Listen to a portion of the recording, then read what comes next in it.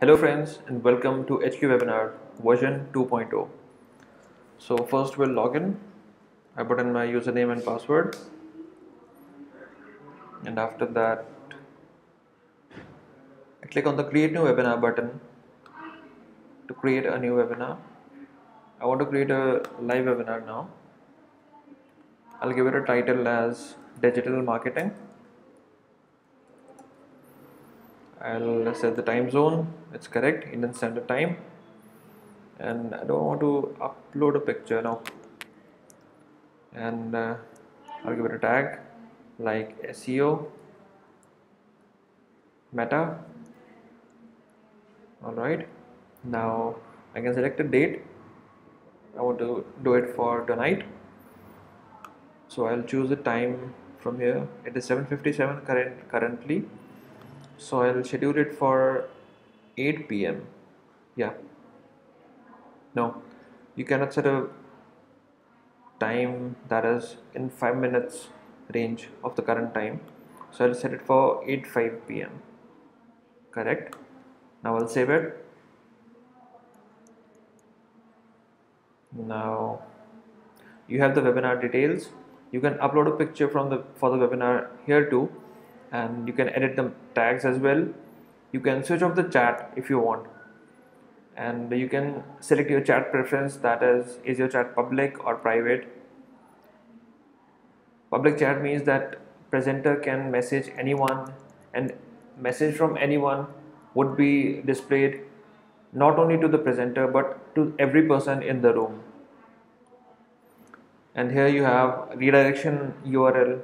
If you select it, then you can enter a custom link where you want to redirect your attendees after the webinar. Like for now, suppose I'm putting this link, and you can also select if your webinar is paid or free. This paid version is available only in the commercial license. It is not available in the personal license. You can add the description of webinar here. So it's an introduction to the digital marketing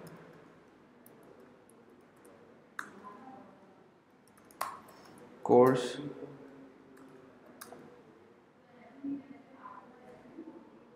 All right, and I click on the save button to save it, and now I click on join room.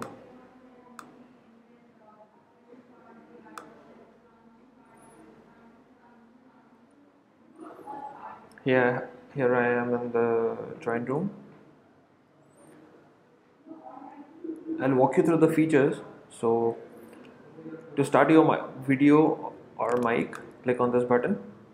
It will initialize the video. There you can see me. Hello. The picture is a little dark because I like to sit in a dark room when I work. And here's the backstage notes. You can add a note here, like if you want to give some free subscription to some attendee, you can write here, give free copy to some email ID, email.com, right?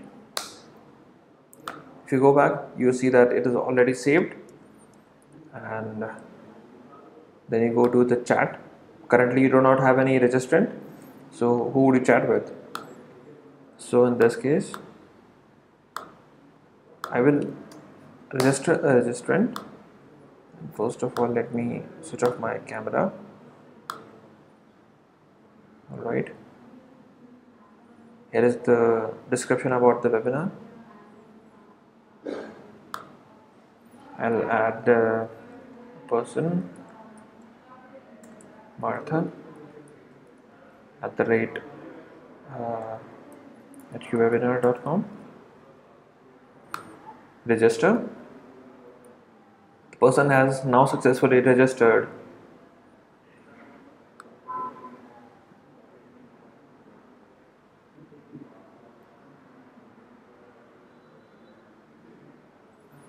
Okay, so the countdown says that we still have 3 minutes and 50 seconds to go.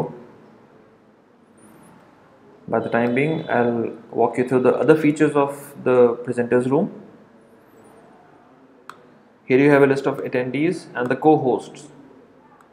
The attendees are your subscribers, and the co-hosts share the stage with you. Okay. Here you have a live stream URL.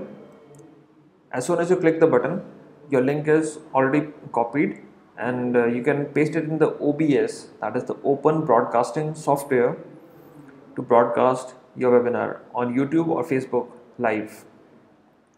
Then the next, you have install a Chrome extension. I already have this extension installed on my laptop, so I will not install it again. And the next one is to start screen share. You can share your screen, like if you want to share the Excel, PowerPoint, or some video.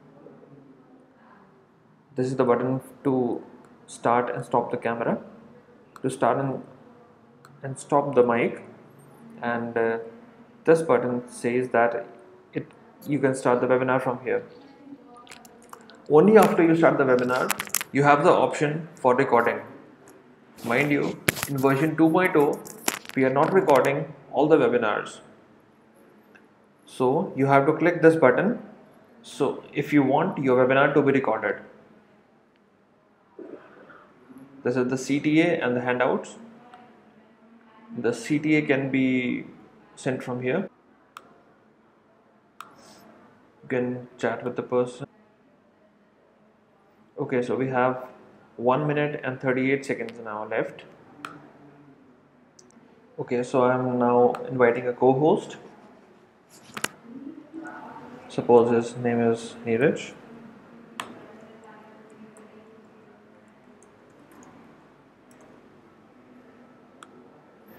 I'll add this coordinator. The coordinator link is already sent, and for now I'll open the coordinators link as well in my tab only, so that I can show you how these things work. Here I start the webinar, and you can see that I'm online.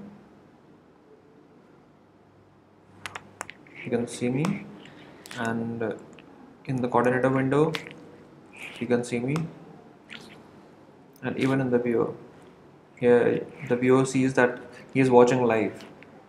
So if he wants the full screen of the presenter, he can view it like this. Isn't it cool? Only the face. And now this button is for viewing the full screen of the screen share.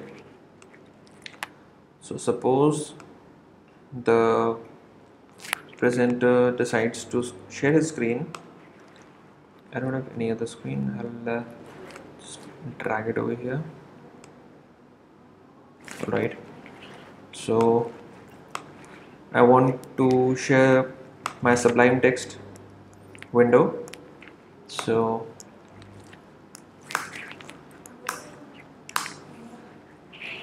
now I want to share this document live with the viewers.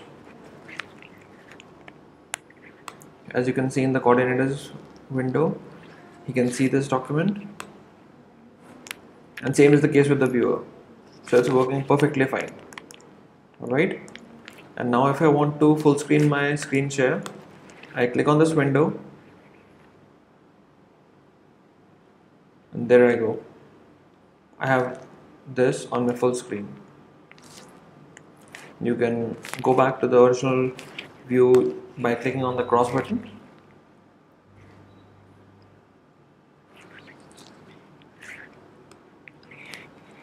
And now, yes, one more thing. In the version 2.0, as I said earlier, you have to start the recording. The recording will not be started unless you do it manually.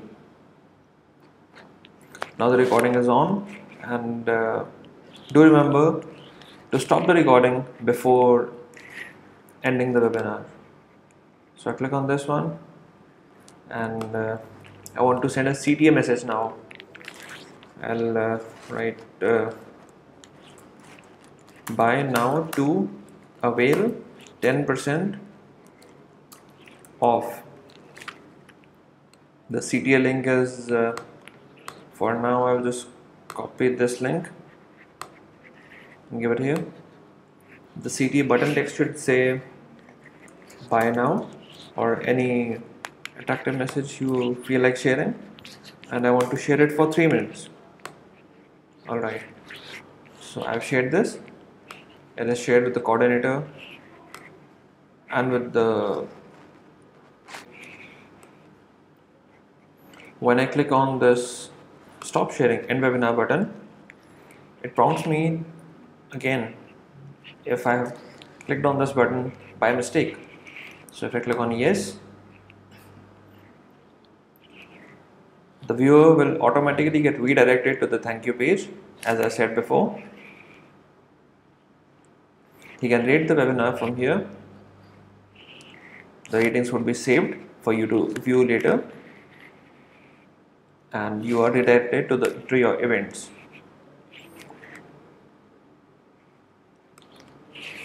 Thank you.